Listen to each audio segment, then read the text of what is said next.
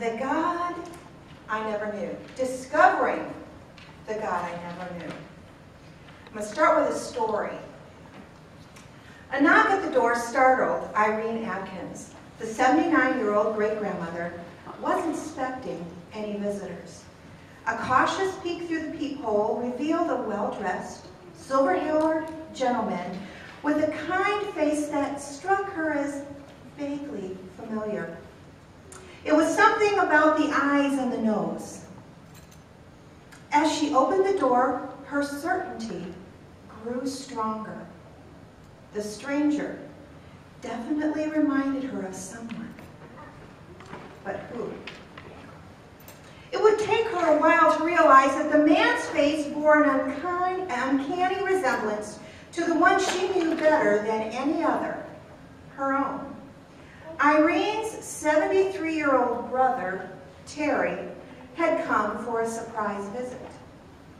It was quite surprising because Irene never knew she had a brother. In 1932, in the depths of the Great Depression, a desperate and confused young English couple unhitched their tattered camper on the side of the road and drove away. Police later found 3 small, hungry children inside. Irene, at 10 months of age, was the youngest. The 3 were placed in separate foster homes and grew up unaware of the others. Meanwhile, the young couple regained some stability and eventually had another child, their son, Terry. Now, when Terry was 14 years old, the parents revealed their shameful secret to him, how they fell into desperate straits and that the wrenching decision had come to abandon the trio of hungry mouths they could not feed. Shortly after, Terry began a long quest, a lifelong quest, to find his siblings, especially the one that his parents named Irene. He searched in vain for almost 60 years. Then came a breakthrough. He learned the name of the agency that had placed Irene and her siblings in the foster homes.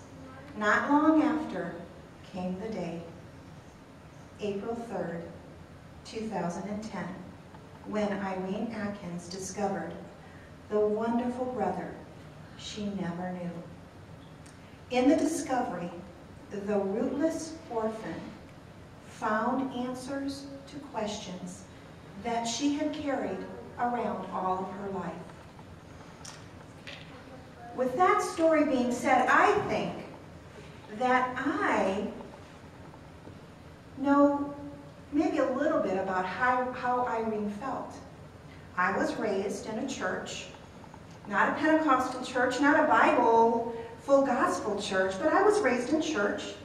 They talked a lot about God the Father.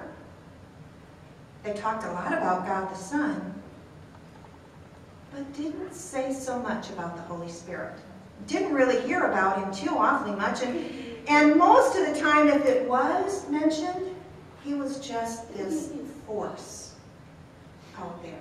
I don't know how many of you are familiar. I think probably at one time or another you've seen the movie Star Wars, right?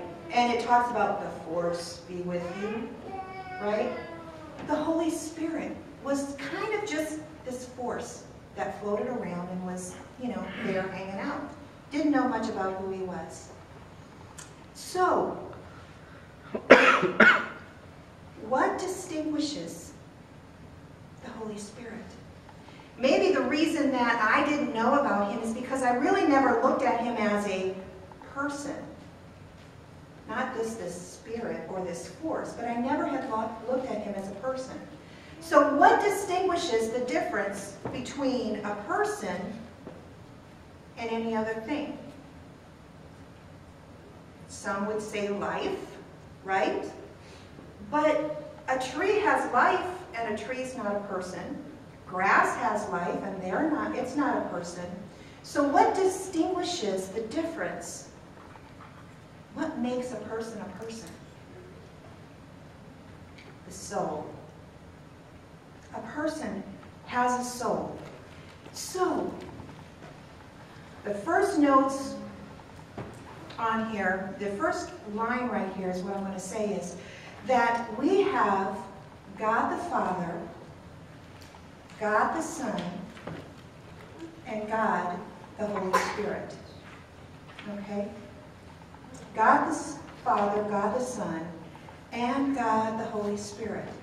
Now, if you have a soul is made up of three things. Mind, your will, some of us stronger than others, and emotions.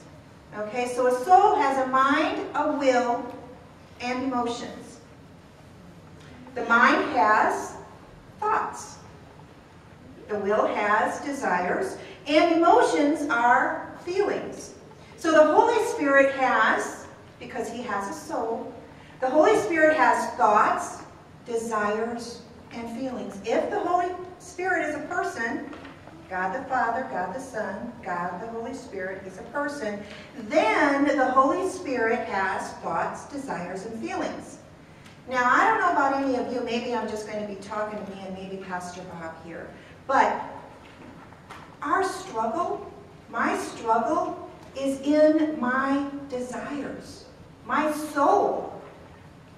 Could it be that the Holy Spirit is trying to help me think like God thinks, desire what God desires, and feel what God feels?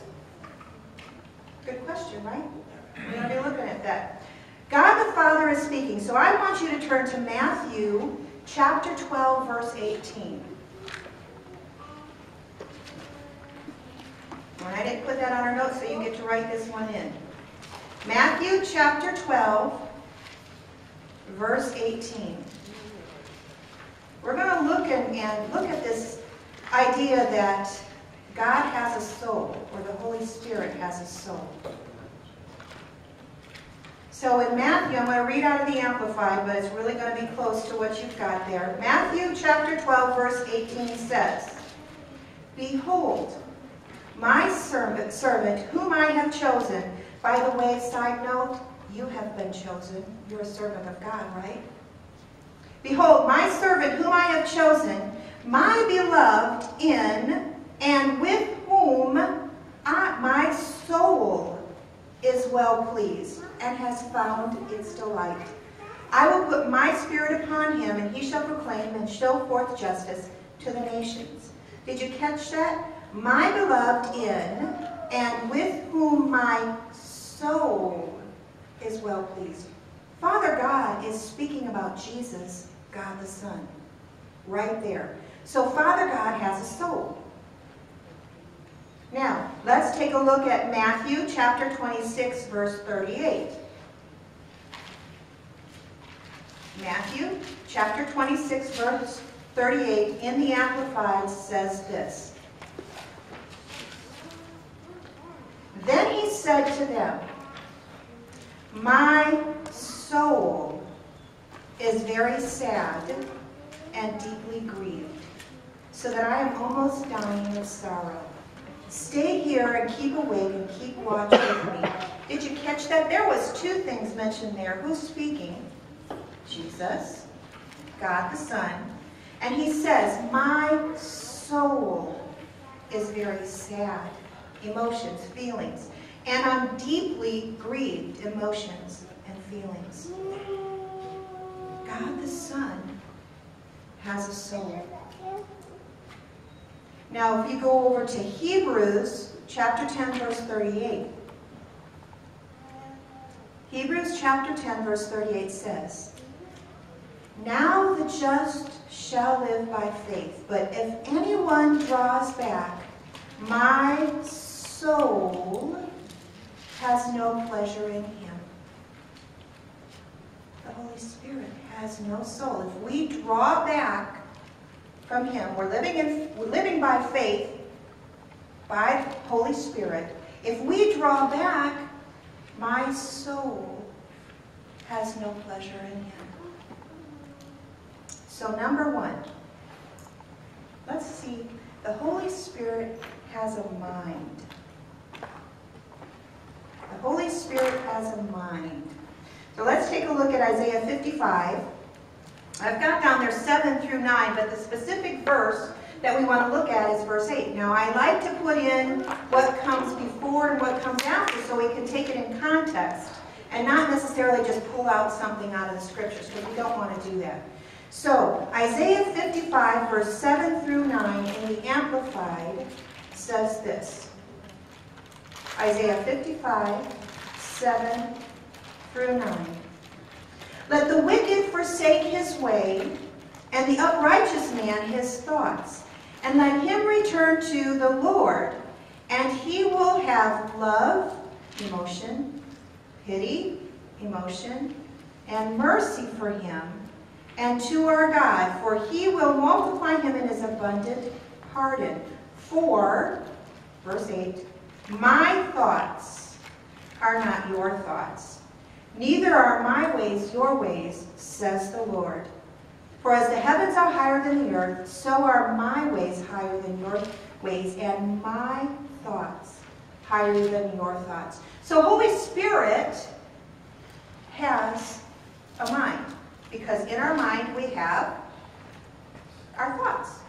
We think there. We do that. So let this mind, let's go to Philippians chapter 2, verse 5.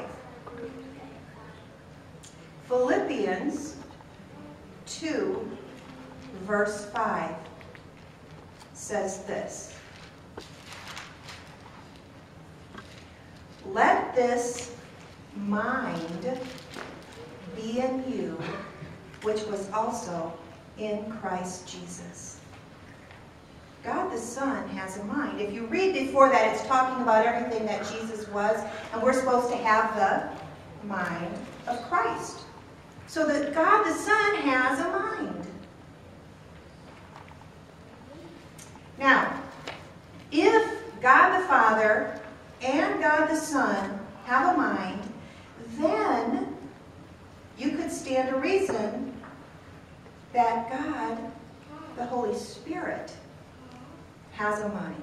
And if Holy Spirit has a mind, have you ever wondered what his IQ might be?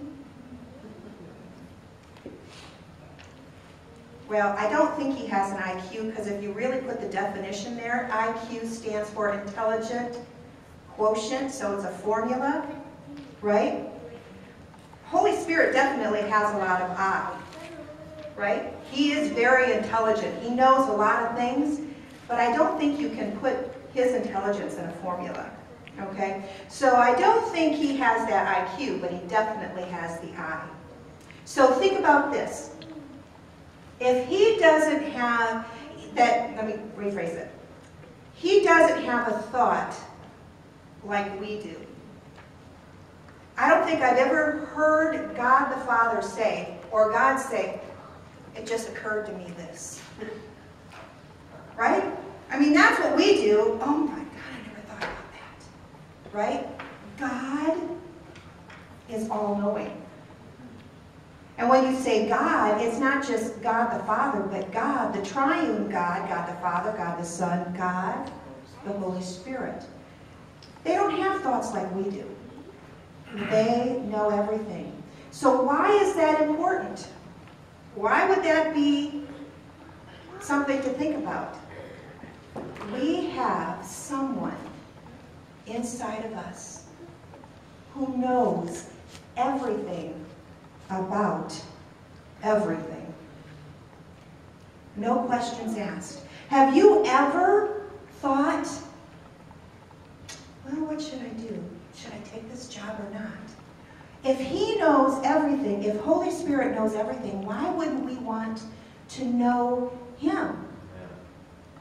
He has the mind of God because he is God. Thank you, Louis.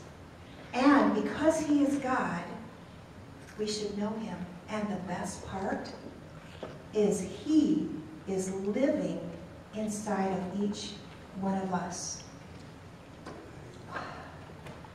Pause and think calmly about that one. The God who knows everything lives inside of us. So, now I know I've asked the question, so God, should I take this job? Should I put my application in? I wish I would have asked it a little bit more. No, just kidding. With the one I've got now. But, you know, God, should I take this job? Or where should my kids go to school? How about this house, God, or this ministry opportunity?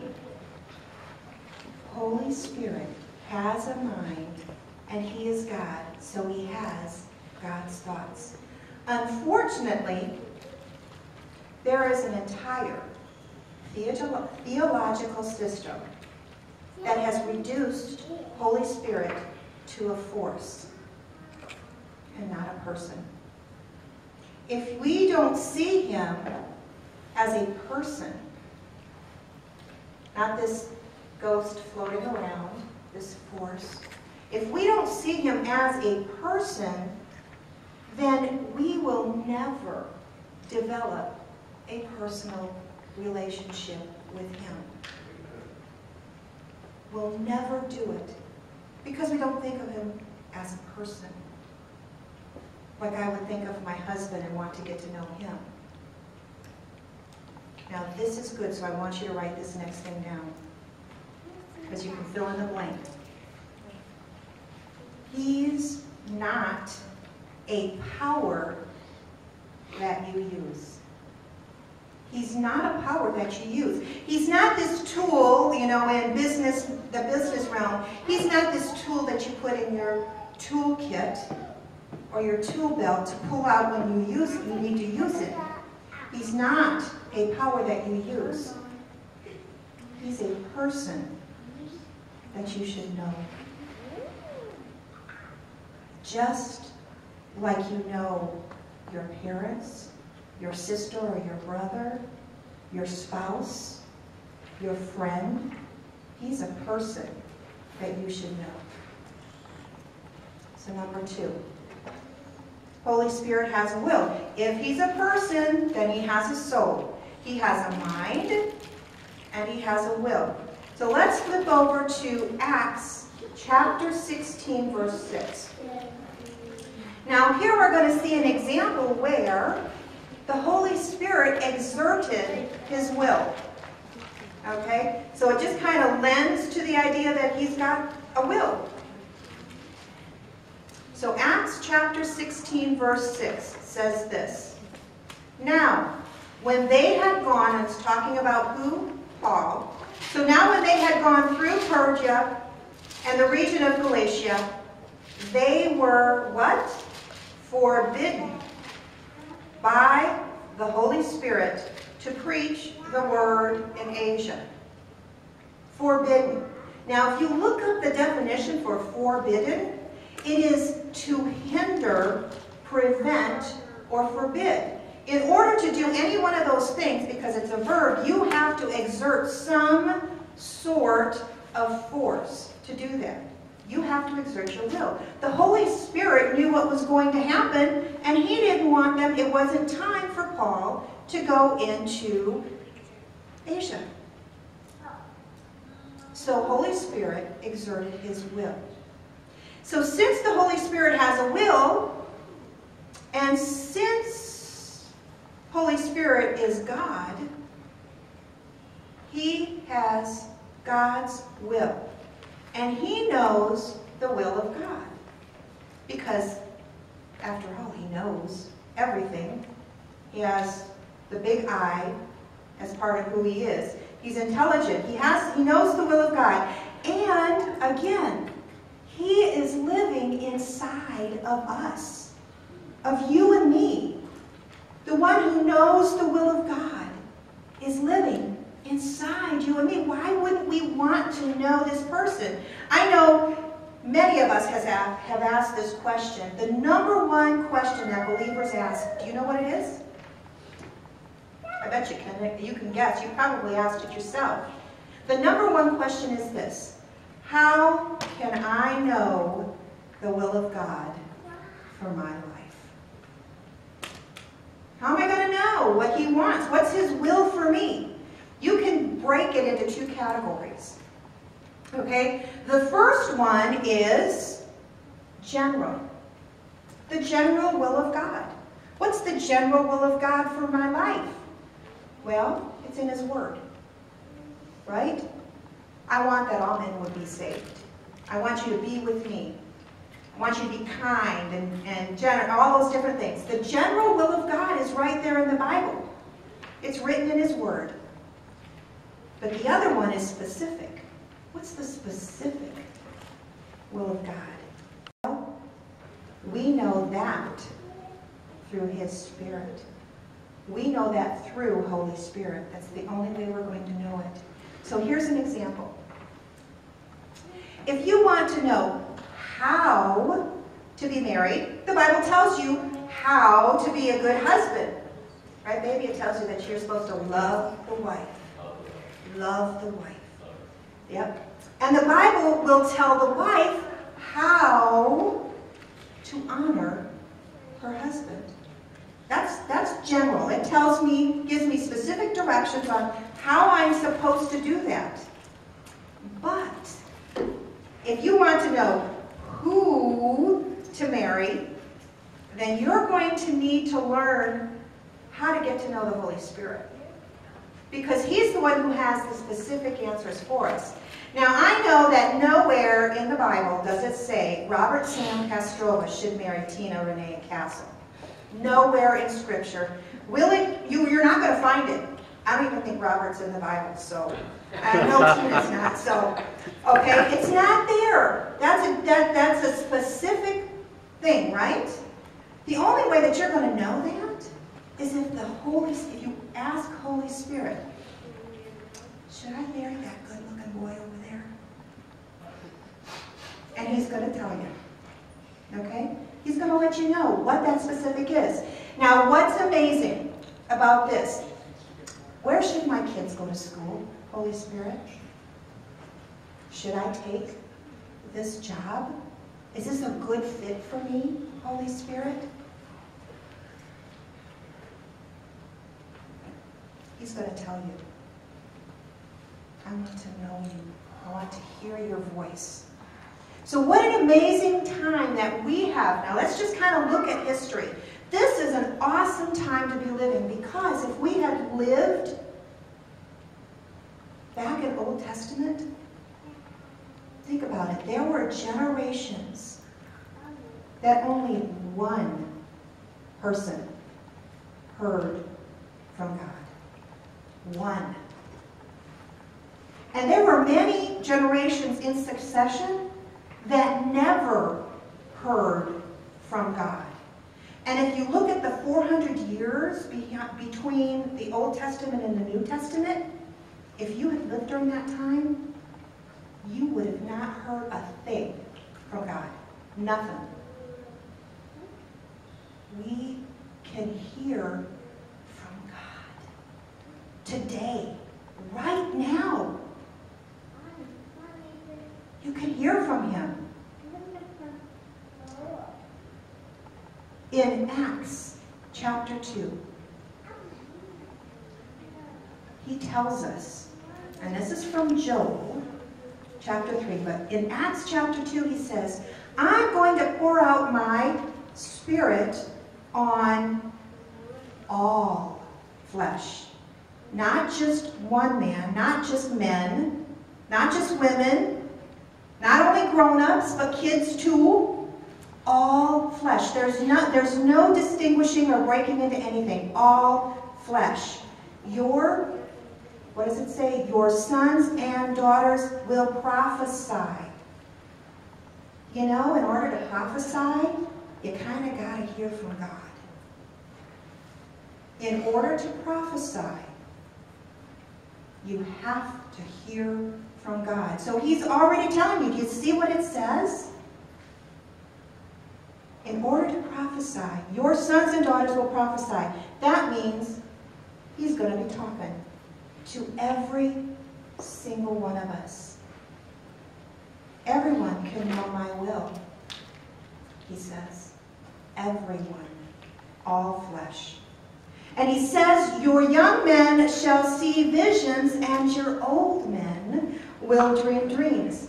So I want to just put this out here right now, that Pastor Bob is still seeing visions.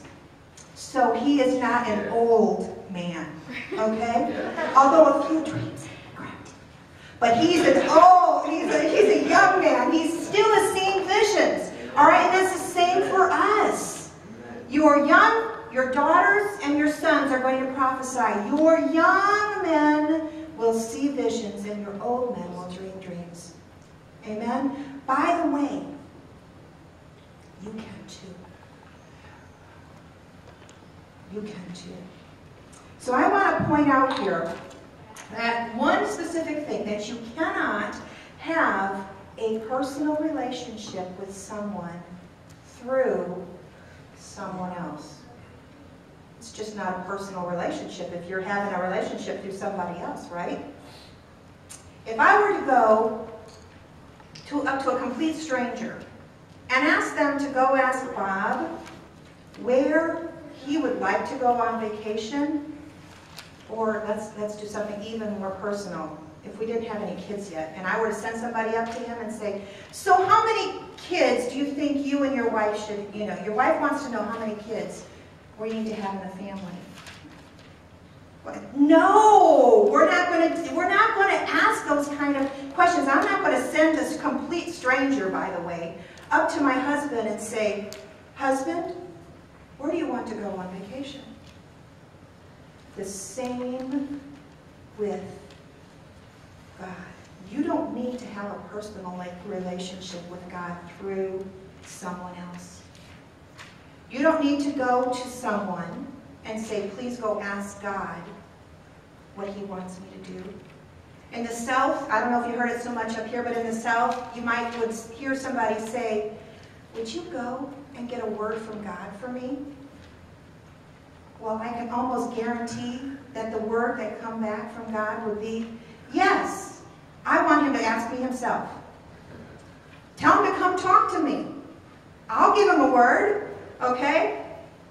God wants a personal, Father God, God the Son, and God the Holy Spirit want a personal relationship with us. He wants to sit down just like Moses did. I want to sit down and look at you face to face. Speak to you face to face. If you like drinking coffee, he wants to sit down at the coffee table and have coffee with you in the morning. Or sit under the tree and have a conversation, a personal relationship. So 1, Holy Spirit has a mind. 2, Holy Spirit has a will. And number 3, Holy Spirit has emotions. God has feelings.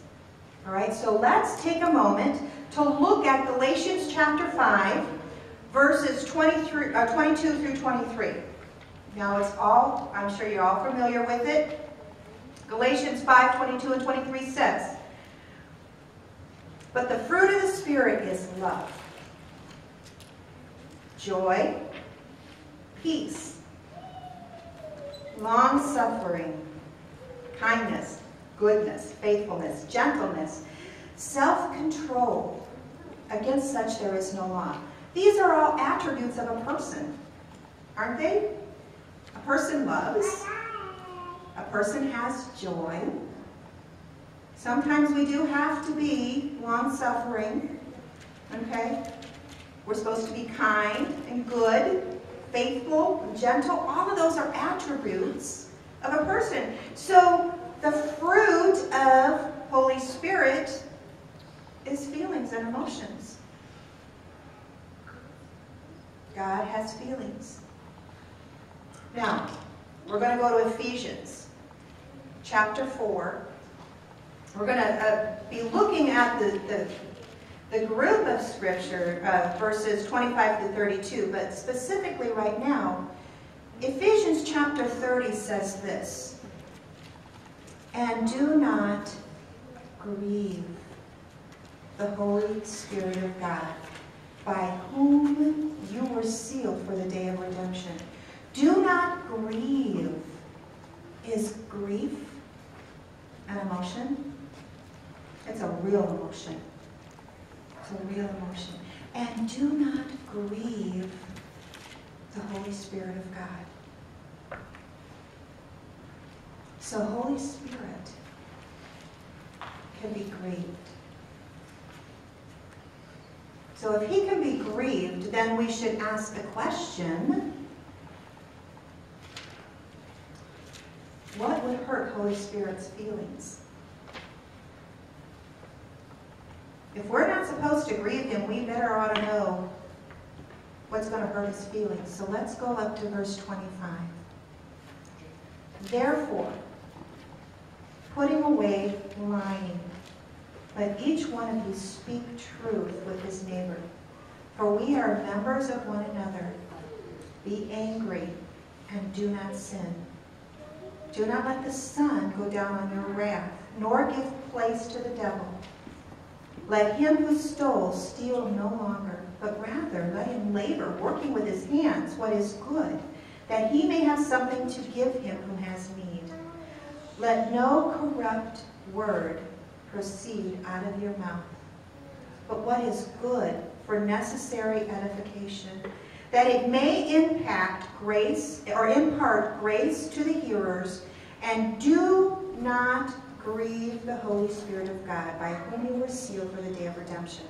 Let all bitterness and wrath, anger, clamor, and evil speaking be put away from you with all malice, and be kind to one another, tender-hearted, forgiving one another, even as God in Christ forgave you. So lying would hurt the Holy Spirit's feelings. Being angry and letting that anger go, through night into the next day. We can get angry sometimes. Righteous anger, right?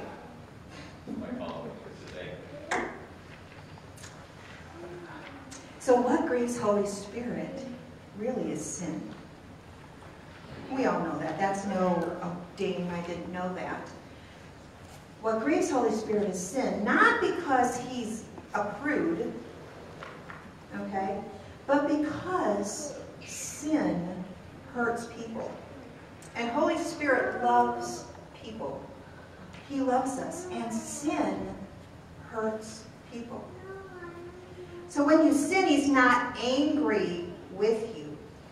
And you may have that perception. All of this is really thinking about how we see Holy Spirit as person. He's not angry with us. He's not the big guy upstairs waiting to hit us on the head or slap us upside our face. He's not angry with us. But he's sad for us. So let's talk about grief. What is this grief thing? Why would he be sad for us? I'm going to use an example of when we lose someone. Why do we grieve? Why do we grieve? Because we lose fellowship or communion with that person. That's what makes us sad. That's why we grieve, because we no longer have fellowship with them because they're no longer here. So the most common example of grief is when we lose a loved one. We don't grieve because we've lost our relationship, because they're still our relative. They're still part of our family. So we still have a relationship with them. And as believers, we know that we're going to see them again in heaven someday. So it's not because we've lost relationship with that person, but it's because we've lost fellowship or communion with that person. So I want you to I hope you're kind of connecting the dots here. When Holy Spirit, when we as believers grieve the Holy Spirit, it's not because we've lost relationship with him. It's not because of that relationship is lost, because what did it say in verse 30? We have been sealed by the Holy Spirit for the day of salvation. So let's follow this track. If you lose your salvation because of sin, then boy, we're all in big trouble. Okay? Right? Because we sin. We just do. Right? So we're all in big trouble. So it's not, salvation is not based on what we do, but because it's based on what Jesus did for us. So relationship is not lost. But Holy Spirit is grieving because in 2 Corinthians chapter 6, verse 14, it says this, "Do not be unequally yoked together with unbelievers. For what fellowship has righteousness with lawlessness? And what communion has light?" Is the Holy Spirit light? What communion has light with darkness?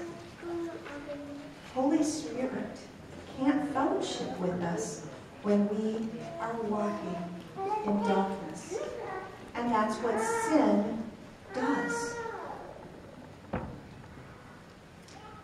How many of you have heard the voice that says, I wouldn't do that. Don't do that. And then you go ahead and do it anyway. I had been in such a spot. Probably more than once, but this one particular one, the Holy Spirit brought back to my remembrance. I had the Holy Spirit say, don't say that, don't go there. I did anyway. And then later, and immediately, I'm telling you, immediately, something changes. You know. Oh, man. So, I had to go, and I was going to, well, forgive me, Lord. But the Holy Spirit says, you need to go to this person, and you need to go to this person, and you need to ask for forgiveness and confess what you did. Really? Me? I'm supposed to do that? I'm like the pastor's wife. I'm the first lady. I'm not supposed to do that. And I had to make the choice. I had to make the decision to be obedient. And so I did exactly what he told me to do. I went to the person that I spoke to first, and then I went to the person that I spoke about and asked for forgiveness. I confessed what I had done and why I needed to confess, because Holy Spirit showed me exactly why I needed to do that, because it did this. Okay. And immediately, I'm telling you, immediately, I knew once I had done that, things changed. Now, did Father God, did they forgive me when I asked for forgiveness? Absolutely. Forgiveness is there.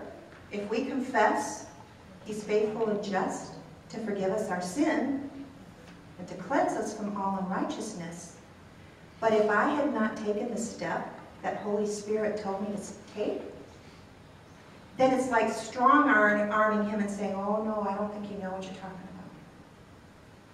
It's insulting him.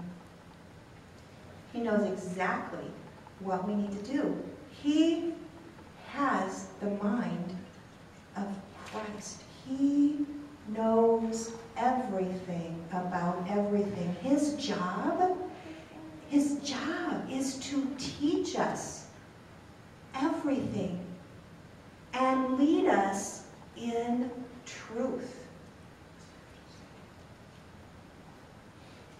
Once I humble myself, once we humble ourselves, changes everything. So how many of you have said, Father, forgive me. I will never do that again. And then you do it over and over and over again. That's what grieves Holy Spirit. Not that we fall, but what sin we fall into. Because he knows we're going to fall. He knows us. That's what the sin we fall into. He knows that sin will hurt us. And he loves us so much. Father sent Holy Spirit to help us in every single area of our lives, to have victory over those things that bind us and hold us down. He wants to set us free from everything that hurts us and hurts the people that he loves.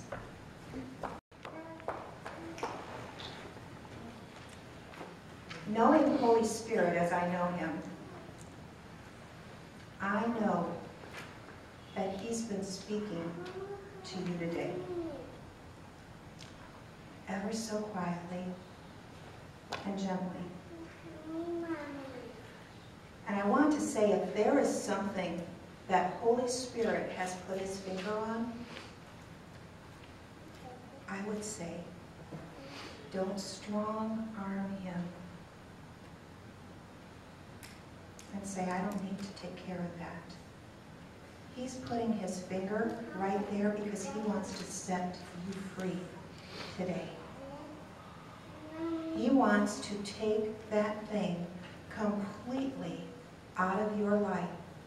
Break those chains and those bondages so that he can have full fellowship with you. So that when you pray and ask to hear from him, you'll hear from him clearly, beyond a shadow of a doubt. You will know what the will of God is and what his specific answer is.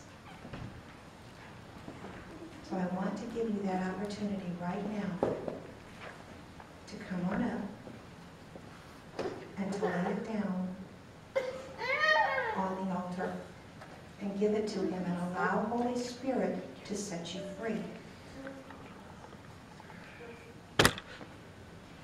Also, if there's something that's kind of outside of what I talked about today, maybe there's a need that you have in your life, I don't want us to neglect the opportunity we have. Do you feel Father God here? He's here right now. And he wants to meet whatever need you have. So let's stand.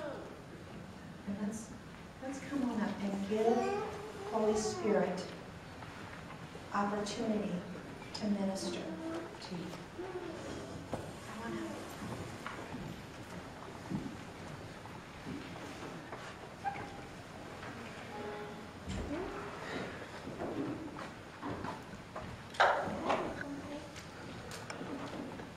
Praise the Lord.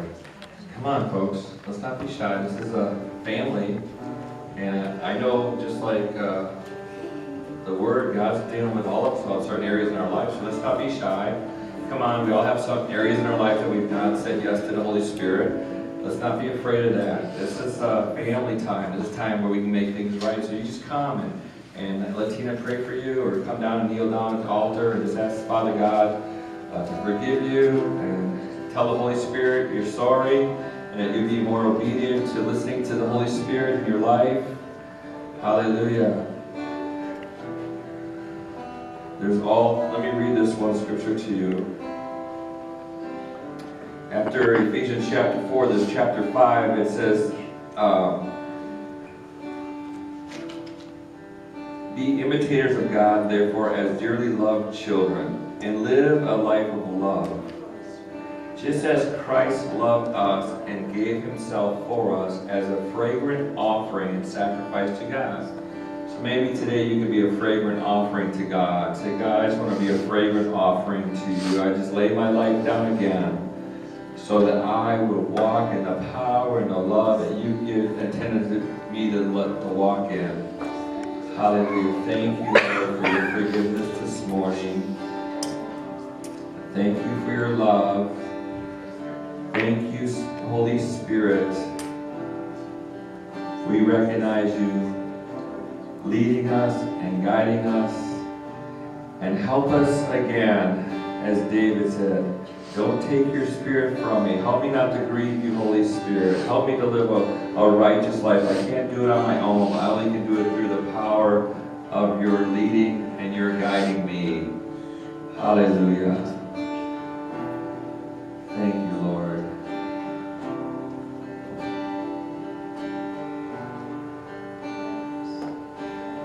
Father, we praise you and we glorify you.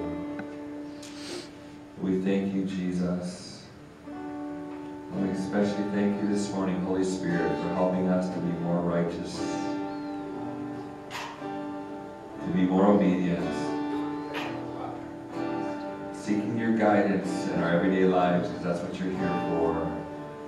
To illuminate God's word to us so we may understand it, to keep us from sin. Thank you, Holy Spirit. Thank you for helping us, for being our helper. Praise you, Lord. Praise you, Lord. The Spirit's going to only speak what he hears from the Son and hears from the Father. He's not going to speak anything of his own will. He's going to speak what he hears from the Father. And Lord, we thank you for that today. Father, I pray your blessing on each person that is here today. God, I thank you that you are changing us into the very images of Christ so that we can be your light in this world. And Father, guide us not only in the things that we have to do every day, but guide us into those that need to hear your word.